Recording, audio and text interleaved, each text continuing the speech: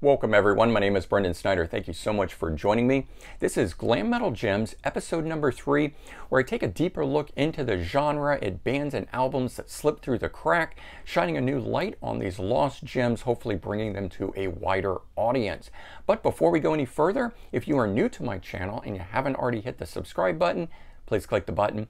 Also leave a comment, hit like, all those things help support my channel. I would greatly appreciate it. And of course, by subscribing, as an added bonus, you'll be able to stay up to date on all that's going on in the world of music, just like this with Glam Metal Gems episode number 3. So this one here is a special Rock Candy Records edition. All the albums that we're going to talk about here today have been lovingly reissued by the record label, which means you can head on over to the label's website and pick these up if you enjoy what you hear about these bands today. So you don't have to go to eBay or your local record store or any of that sort of stuff and try to hunt down used copies. You're going to be able to pick these up right away. All right, so first up, we've got Damals. The album came out in 1988, actually came out on the optimal date of 8/8/88. They were a band that formed in Chicago, but were based out in LA. And the reason I mentioned that they formed in Chicago is that they've got that sort of sound that comes from Cheap Trick, Enough's Enough, but they definitely mix it up with Poison. And the sound itself, though, is a bit more raw and rough like Jet Boy. Definitely got a punk attitude to the glam metal style. Unfortunately, though, when this release came out, it failed to make an impact, but supposedly they had quite a big buzz going on in the UK, and unfortunately did not find out until years later when it was too late to actually act upon it. Remember, there was no real access to internet and things of that nature at that time, so you didn't really know what was going on in these other countries and stuff unless you were visiting them. They did record a second album for Atlantic Records, the record label. It was called Warped in 1990, but it was the story was much of the same, and the band was eventually dropped. And they recorded one third final album that came out in 1997 called Beyond the Valley of Damals, definitely using that D in the title there. Rock Candy Records reissued this album here in 2018, keeping an 8 in the date, so a nice throwback to the original release date there. Okay, next up we've got Sea Hags, which came out in 1989, debut studio album from these guys, produced by Mike Klink, who had worked with Guns N' Roses. And interestingly, their first demos were actually done by Kirk Hammett, guitarist for Metallica. So interesting the number of famous people that they've worked with. Formed in San Francisco, California, their sound is full-on dirty, sleazy hard rock. Imagine a mix between Guns N' Roses and Rat. Prior to the release of the debut album, though, they even had a song appear on the movie soundtrack A Nightmare on Elm Street 4, The Dream Master, which came out in 1988, called Under the Night Stars. That song is on this album here, so you can check that one out too. Perfect example of a band that should have been much bigger than they were. They should have been huge, but it was the 80s rock and roll lifestyle and the drugs and debauchery that unfortunately won out, and the band didn't last too long and broke up in 1990 with the band members going on to other projects and things. You had Adam Maples, the drummer, who would actually join Guns N' Roses briefly before Matt Sorum took over on drums.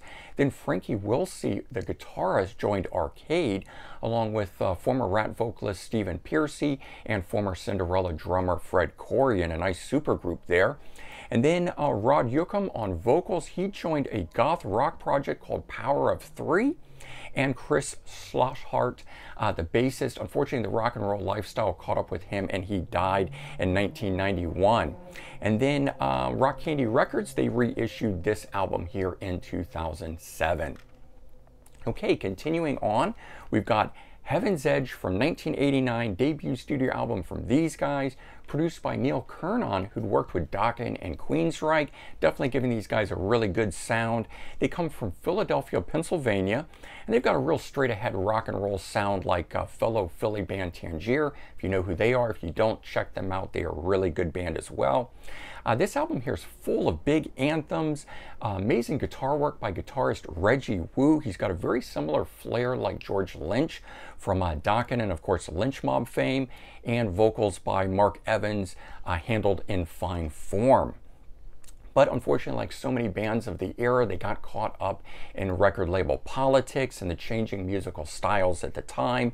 Eventually, though, the band did call it a day. In 1999, though, they released a collection of demos called Some Other Place, Some Other Time. While they're a bit more raw and rough than obviously this well-produced debut album, they are worth checking out.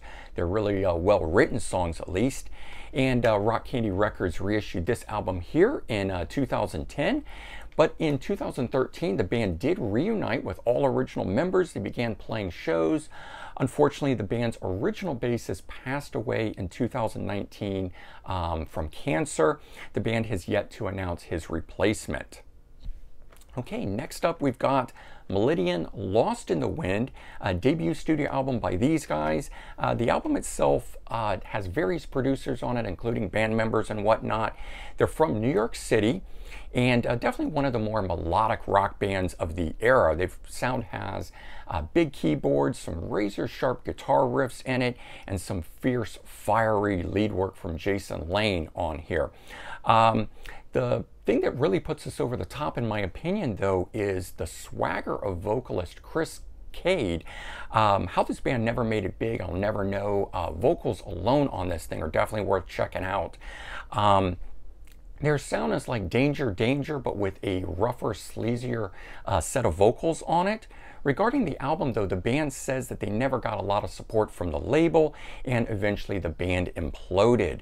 The biggest person to sort of move on after this was keyboardist Eddie Wall, who would form a new group called Red Belly, and their sound, though, was much more firmly set within the grunge sound of the era. They released a self-titled album in 1995.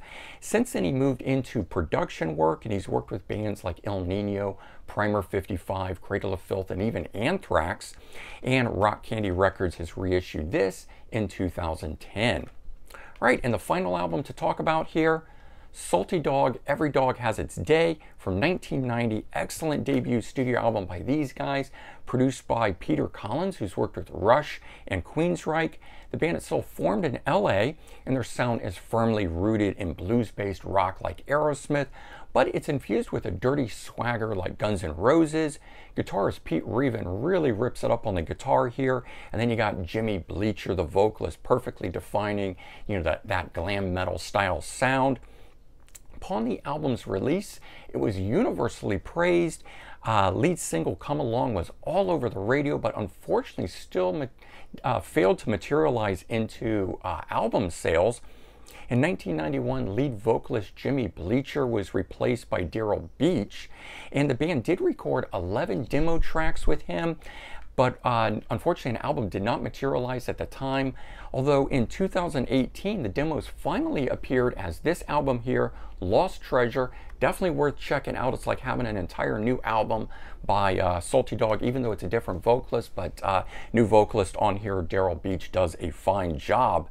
Guitarist Pete Reven would later turn up with Jizzy Pearl of Love Hate on his solo projects, and then bassist Michael Hannon, he's probably the one who's stayed most active with his band American Dog. They have released 9 studio albums since forming 20 years ago, so very active. The sound of his band is a mix of Salty Dog with AC/DC, definitely leaning more towards the rough, raw rock of AC/DC. Definitely worth checking out, in my opinion. And Rock Candy Records reissued this one in 2016. And so there you go. You got 5 glam metal gems to go out and explore. And remember, you can head on over to the record label Rock Candy Records website to order these. They are all still in print. So hopefully you guys will enjoy that. Check the description below for related videos like past episodes of Glam Metal Gems. Leave your comments. Let me know your thoughts. And I hope everyone has a great day. I'll talk to you all real soon. Bye-bye, guys.